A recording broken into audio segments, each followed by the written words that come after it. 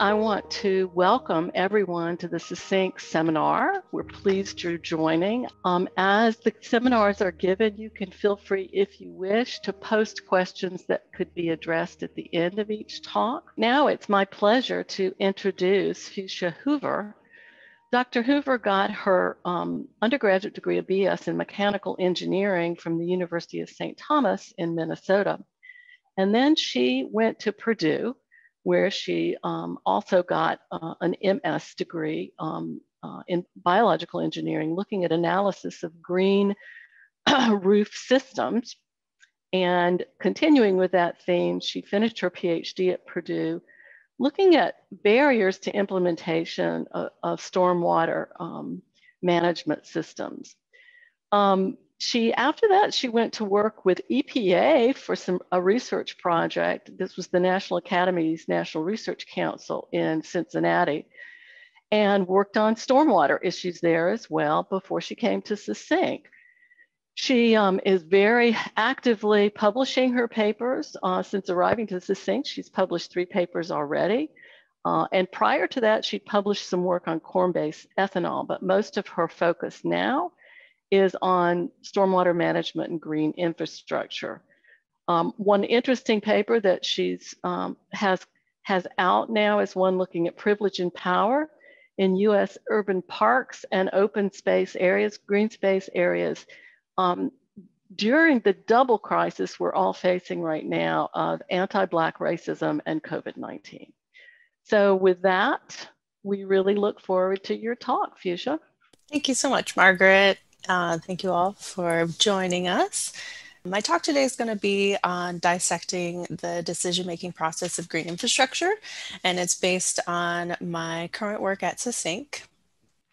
So just a brief overview, I'm first going to share some affirmations that I like to start all of my talks with, and I invite you all to sit with each statement, think about how it makes you feel.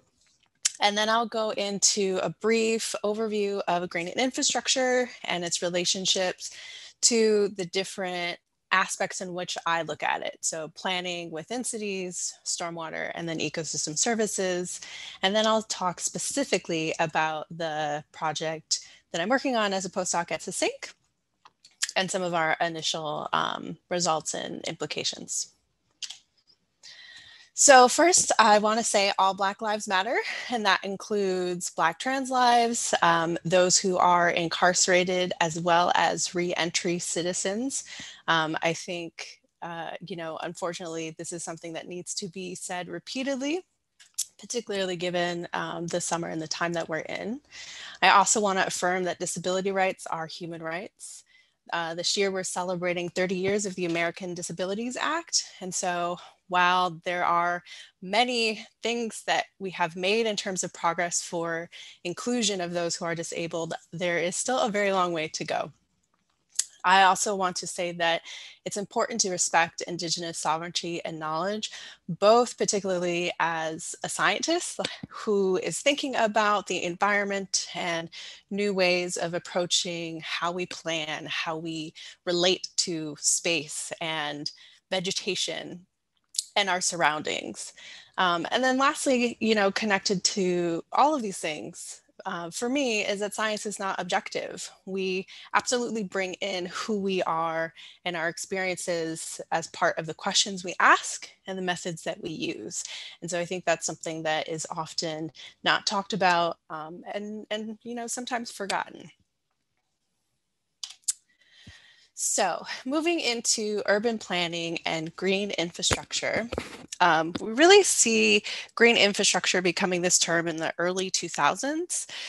So, prior to that, there were a few publications, but not a whole lot. And this recent work that is forthcoming by a colleague of mine, they looked at the way that cities talk about and define green infrastructure. And what they found were 153 unique definitions. Within those, stormwater is a dominating way that green infrastructure is talked about. But essentially, green infrastructure is a type of engineered practice that uses either materials, technologies, or vegetation to, in some way, manage stormwater and rainfall, or provide a particular type of amenity. The picture on the bottom right you see is a bioretention with a curb cut to capture the stormwater that's coming down the street. And then the sidewalk is actually pervious pavers, so that allows rainfall to infiltrate into the ground as well. So this is just one example of what it may look like if you're out for a walk. So diving a bit more into my particular area of the relationship between green infrastructure, which I'll refer to as GI moving forward, and stormwater, is thinking about it as a management tool, and the way that, you know, it's specifically been defined by the Environmental Protection Agency. And there's a definition on the bottom for you. And that, while that is pulled from the HR bill that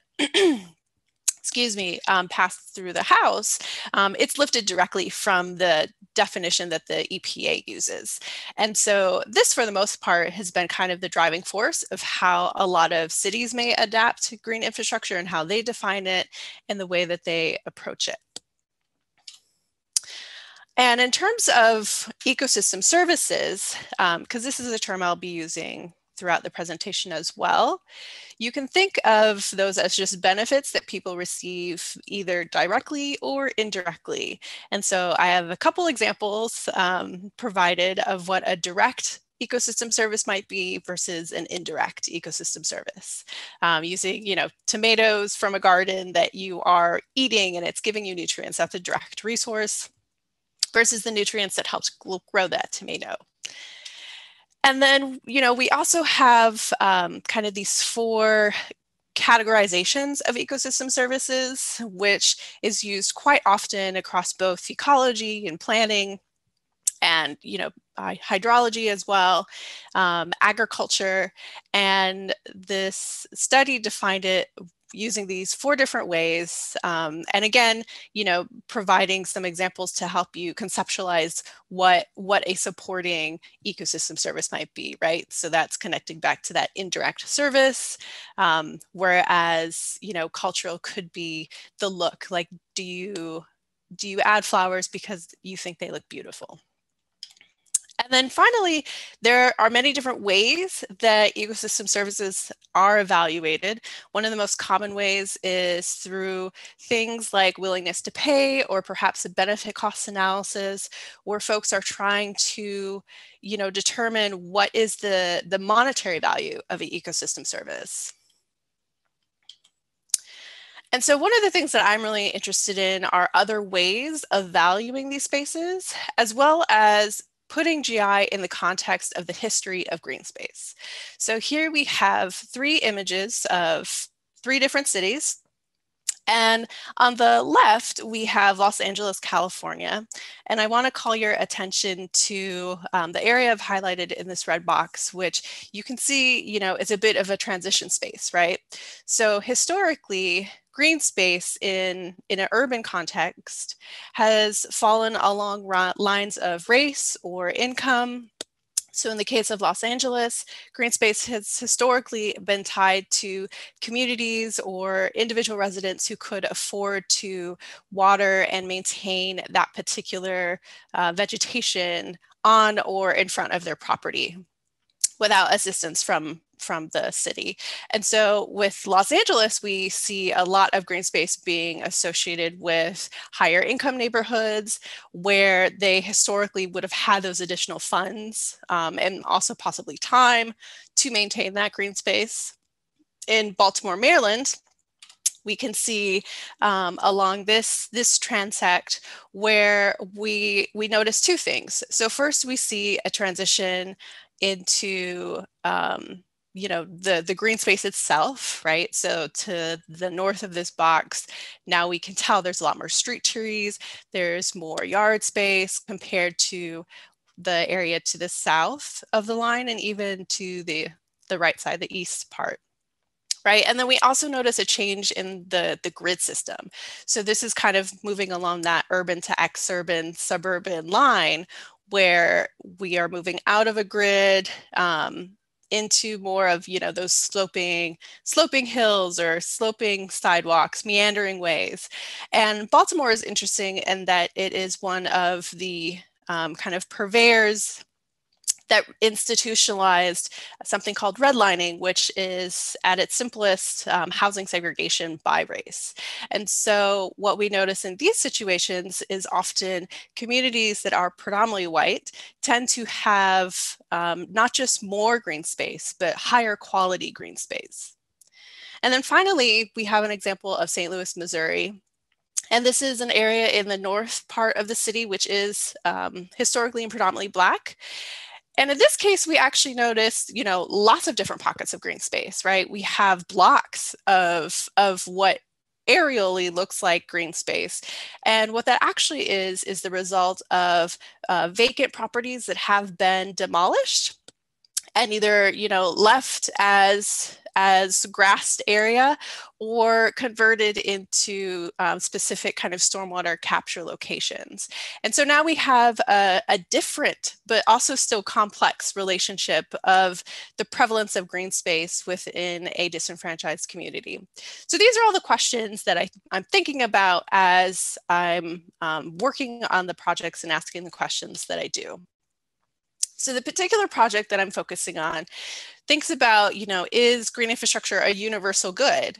Given all of the things that I just showed you and the histories of those relationships, in what ways can we use it? And much of this work builds on the collection of data from my colleague Zbigniew Grabowski and his team through the Carey Institute and the New School. So just to reiterate, some of the guiding questions that I'm thinking about really have to do with the way cities place green infrastructure and the rationale that they use to do so, which often encompasses a lot of language around ecosystem services or multifunctionality, all the things that, GI can bring and give to us. But often in a lot of the previous work, I noticed there was a lack of explicit and clear steps towards achieving this, right? Or a lack of mention about the particular metrics or data that they'll use in the process. And so my mentor and I had this kind of overarching question of, well, how are cities determining where to locate green infrastructure practices? And what is the criteria that they are using to make those decisions? So as part of this work, we looked at city plans and sustainability plans across 120 plans total across 20 cities in the US and Puerto Rico. And you can see they vary in size, they vary in climate zone and region. And, part of this was really to get a sense of, are there differences across the cities? Are there differences across regions? Are there similarities? And what are they? So this is our approach. And for those of you who may not be familiar or as familiar with qualitative or mixed methods approaches, what we did was something first called a contextual analysis, which relied on coding the plans. So coding in this case is, using a category or a way of categorizing data, and in our case, relating it to the criteria that cities used to place green infrastructure. So we start with, keyword searches in the documents, right? Doing a keyword search for green infrastructure and tagging where that comes up. And then we look at the language that surrounds that particular tag. And from there, we could develop specific themes that represented the way that cities are talking about green infrastructure and the criteria that they're using. And then with my team, including my mentor and an undergraduate honors thesis, then we're able to have conversations about, whether we agree or disagree. Do we need to expand what we're seeing into additional categories or subcategories? And then the final analysis. So to give you an idea of what this reiterative coding process looks like, one of the first things that we started with was cost, right? We are sure that cities are likely incorporating costs in some way.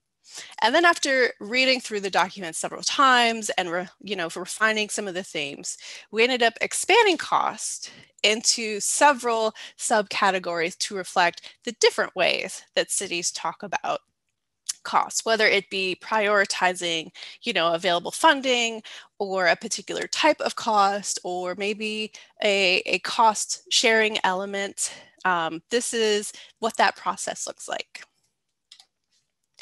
So ultimately, we ended up creating kind of three levels of analysis. So we had our large groups where we captured categories like cost or other things that may be related to cost, and then breaking that down into additional subcategories where needed. And these are the 7 groups that we ended up consolidating all of these different categories into. And I won't read all of them here, but I'll remind you as we go through the results. So this is the first summary of those different categories, which are listed on the right. And then at the bottom, we have those large groups.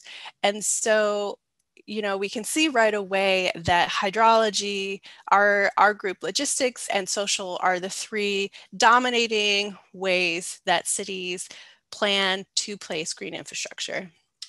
And of course, one of the things that I'm most interested in, right, is environmental justice aspects. So how are they placing equity or thinking about prioritizing equity and justice when they plan? And we can see it's pretty small. They're certainly not as big as I was hoping. But for the results, I will focus on the top 3 mentions, including the largest categories within those groups for the sake of time. And then I'll briefly touch on environmental justice at the end. So this is the stormwater category, which was the largest category within our hydrology group. And I just wanted to give you some definitions for the top 2 highest mentions of criteria, which included the storm sewer or sewer type. So that would be if it was a separated system where you have stormwater going in separate pipes, and then you have sewage going in another, or if it was combined where you've got everything coming into one pipe. And then runoff itself, right? So where were the physical locations where runoff was occurring, or maybe there were efforts to specifically target managing runoff in some way. So when thinking about the implications of equity, we again see stormwater as a primary driver, which isn't surprising given the dominant definition of green infrastructure. And we see that a lot of the criteria is largely based on characteristics of that physical environment, right? So whether that be where are large parking lots or areas where water can't infiltrate into the ground, or maybe they're using some type of modeling tool to determine where the hot spots are, or the sewer type. And so, at first glance, this could be promising in that oftentimes low-income or minority neighborhoods are more likely to be located in lower elevation locations along, floodplains, places where runoff and flooding may be more likely to occur. And in this sense, they could be then prioritized. But we also see that that could be oppositional to the neighborhood or community needs or preferences. Thinking back to that example of St. Louis, if green space is something that they have, are plentiful in because of a loss of housing, then what if housing is actually the biggest concern for that community and they don't want or need more green space? And so the challenge is that a seemingly objective solution could actually lead to further environmental inequities and injustices. So the next category of feasibility, which was under that logistics section, looked at things like ownership and space availability, performance. Vacancy was also something that was highlighted by plans in terms of preferencing green infrastructure where there are high rates of vacancy. And one of the things about the ownership, that was pretty straightforward. It's, public or privately owned. The dominant way that cities next looked at where to place green infrastructure. And within this, so this is an example that I also wanted to bring in of leveraged opportunities, which was the second part or the second category of logistics.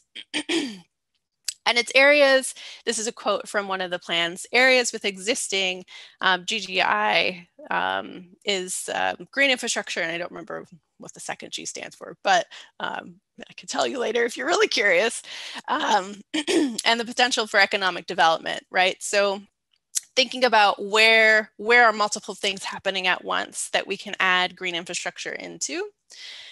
And, when we think about both this idea of leverage opportunities as well as ownership, we really see that there's limited opportunity for participation or involvement from residents, as well as efforts to place GI where projects already exist. And from an equity standpoint, some of the implications of this include communities then being excluded from capital planning projects or comprehensive plans that are already in motion or have already been drafted, maybe years prior. And, when we think about kind of the histories of racism in this country or segregation, disinvestment, right? We know that historically communities of color, low-income communities are excluded from some of those big capital investment plans. And so not having independent funding lines for green infrastructure and relying on the ability to, kind of tack it into something else or fold it into an existing project has some really serious implications for excluding and further disenfranchising those communities. So one of the most interesting for me being the social group, and this is the community category within that. And so we see, by far outreach, education, and even recreation are some of the largest ways that cities would place green infrastructure in their criteria.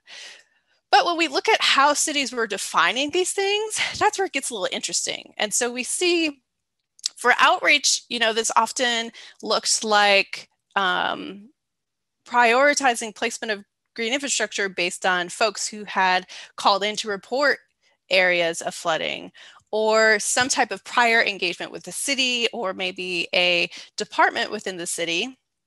And then the education component was actually the prioritization or predominantly the prioritization of green infrastructure on or near school property. So those would be, schools, public schools, or Board of Education locations. And, when we think about what that means in the context of equity, what we really see is this passive engagement with the community or neighborhoods, where all of the engagement component relies on some type of prior participation or some type of existing partnership that already was present before they decided to do this. And because there's also a lack of explicitly stated outreach to, minoritized residents or neighborhoods in terms of if we're interested in these folks, this is how we will reach out to them or how we'll fold them into the planning decision-making process, residents are certainly less likely to be included because oftentimes those who are disenfranchised are already less likely to participate, right? Because there are other things like time, money, knowledge, or even, interest and empowerment that are all prerequisites to being able to participate. And so then it's kind of this, I can't remember the name that I'm trying to think of, right? But this cycle in which the folks that you are trying to prioritize aren't participating because they can't, or maybe they've been barred in some way in the past, and you're not intentionally going and seeking those groups out to change that. And this is a quote that I wanted to share from one of the plans that speaks to this, right? In that these partnerships were formed as a result of complaints, and this particular model neighborhood initiative that the city was beginning, all the neighborhoods involved were based on these existing partnerships. So I wanted to talk a little bit about the environmental justice criteria, because certainly there were a couple cities that did have a specific language around it. And it showed up in three ways. The first was this idea of distributional elements of environmental amenities or disamenities. And then I provide quotes from the plans to help you kind of conceptualize this, which is really just, well, where are the things? Where are our trees? Where are our bike lanes? Which neighborhoods don't have them? And then we can put them in there. The second way was referring to some other institutional process of justice or injustice. So, there was a recognition of identifying areas with historical and current underinvestment. So, where the communities that have been left out of those capital planning projects or comprehensive plans. And then the last one was referencing specific data that they would use to identify at-risk or highly vulnerable neighborhoods. So maybe they, specifically say, we want to prioritize communities of color or low-income communities. But again, this still didn't have the kind of solid, concrete language that we would need in order to be able to translate it to this is now what that looks like at the implementation level. Okay, that's right. So I'm going to skip for the sake of time. And lastly, I just want to, go back to that idea of placing green infrastructure in context and thinking about what all of these things mean in the context of those histories and what we're seeing in the plans thus far.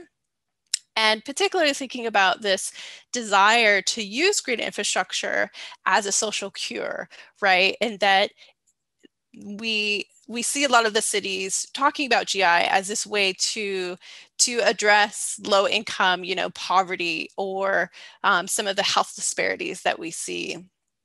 And not having a specific explicit criteria to even prioritize those particular metrics within the plans.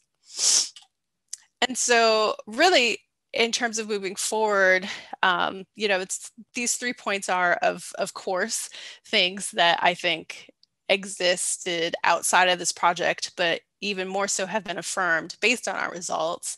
And then the other thing that I'm really starting to think about now is what are the other systems that we can use to evaluate neighborhood needs and think about green infrastructure placement, because the current models that exist and that we're using aren't working, particularly since they weren't built for thinking about equity and justice in the first place. So I'll end there to leave time for questions.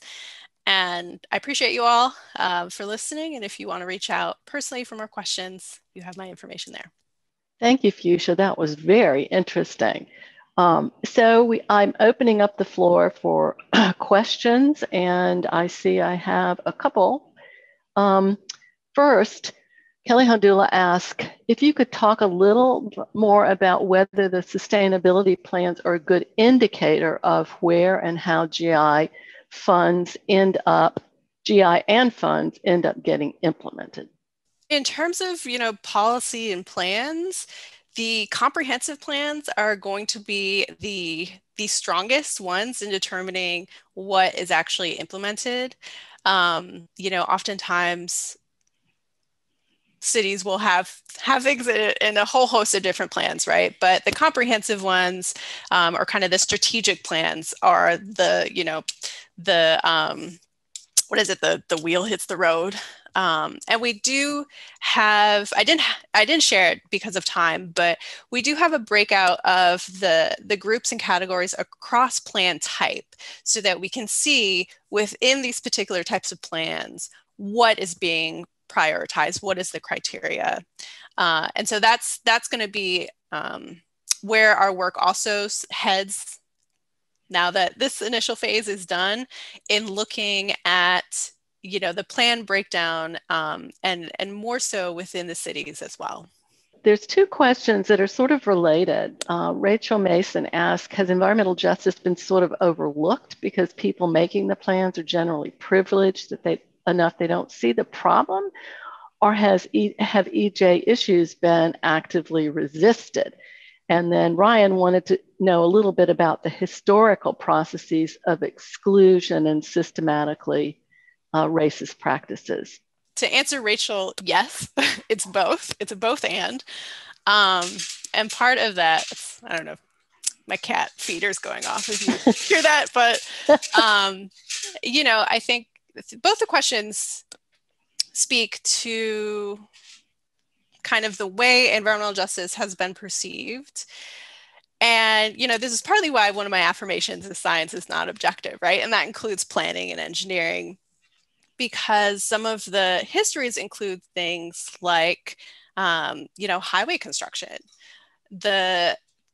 In particular, the cities that have highways going directly through them, right, were intentionally built through minoritized communities because they were devalued and valued less than predominantly white communities or areas where there were, you know, white businesses, right? And so there is certainly intentionality in the histories of the way we've organized space and location. And then I think there's also ways in which, similar to the Black Lives Matter movement, right, where environmental justice hasn't always been perceived as something good or something that should be incorporated. You know, I think there's a lot of ways in which, because environmental justice came from Black activists, both mostly actually in rural communities, you know, pushing against things like coal plants or waste facilities going into their communities or polluting their streams, and cities not being concerned about it.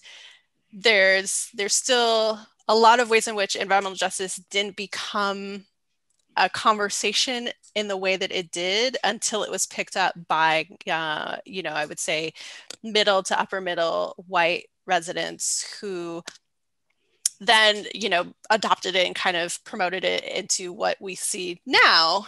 But then a lot of those roots have been lost.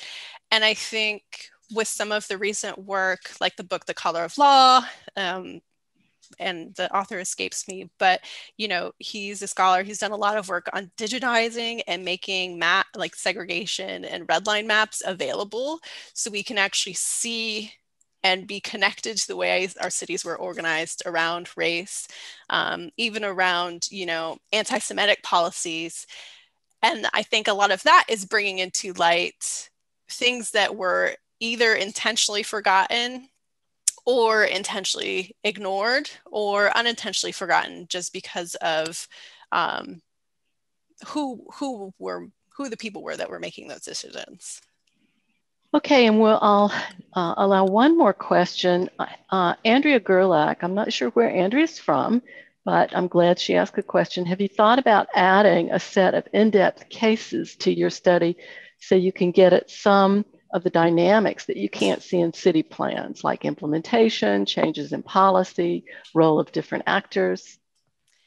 Yeah, so I'm actually in the process of putting together a grant proposal right now to do just that with a couple colleagues. And we are going to be looking at the relationship with green infrastructure and health equity in particular, and thinking about both trying to measure, you know, particular locations of green infrastructure and mapping some of where these comprehensive plans and strategic plans have emphasized prioritization and efforts, and how that aligns with health metric data. And then we're also proposing to do 5 in-depth case studies that will include interviews with both, for now, nonprofit organizations as well as city planners to try and, you know, get at some of those perceptions from both sides of how these decisions and practices are actually impacting the health equity efforts being made within the minoritized communities.